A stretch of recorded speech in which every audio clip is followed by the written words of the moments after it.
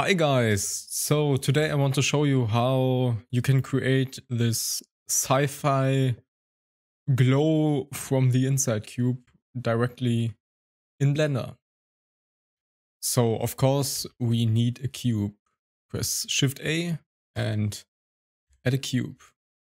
So for the whole thing to work, we have to delete the inside of the cube. So that's easy. We just add the solidify modifier right here. We can go to wireframe mode and just increase the thickness, maybe like this, and apply. Cool, now the inside is deleted. You can see it, yeah, right here.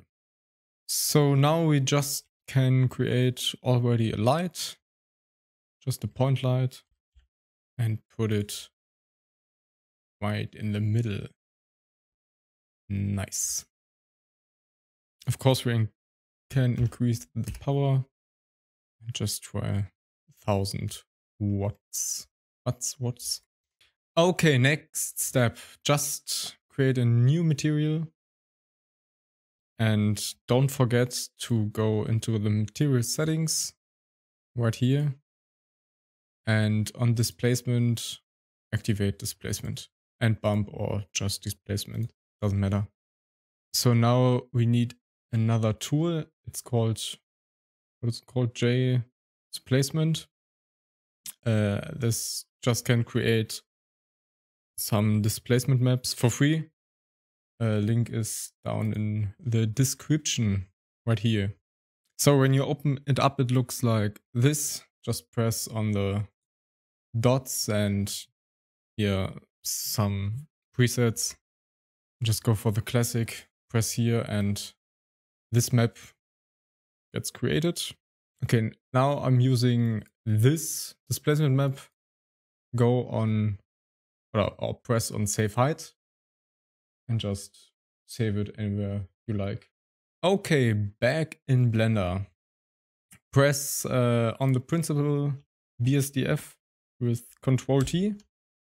You need the add-on Node Wrangler. I hope you know how to activate it. And just click on open and select your displacement map. Delete from base color. Here we need a displacement node, displacement, and color into height, and set this to non-color. Yeah, it looks not so cool. That's because we don't have enough vertices. We just have these. So to add more vertices, you could, you have to subdivide the mesh. You can do subdivide the whole cube like this, or you can try adaptive subdivision. It's way more accurate. Accurate, the English word. Yeah, you know what I mean. But for this, you have to activate the feature sets experimental, and it only works in cycles. So I'm going with adaptive subdivision, maybe 0.5. Looks cool.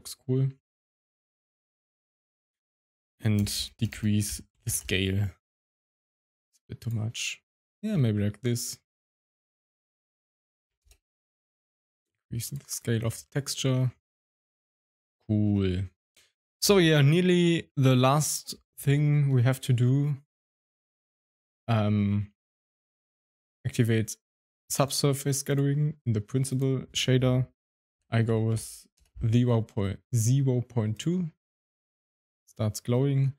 And with metallic, I go to 0.75. Just to make it look more metallic. Then I also decrease the brightness of the cube. Just make it gray. I think it looks more sci-fi. And of course you can increase or decrease anything here. The problem is when you put metallic to 1, subsurface gathering doesn't work anymore. So of course you have to play with the values. Of course, you could also change the light color. Looks cool too. So now we just put the cube right here and press F12.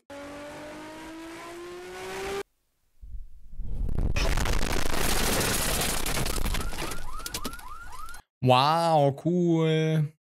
Okay guys, thanks for watching. That's it. It's pretty easy. Please like the video and subscribe. Yeah, it's cool.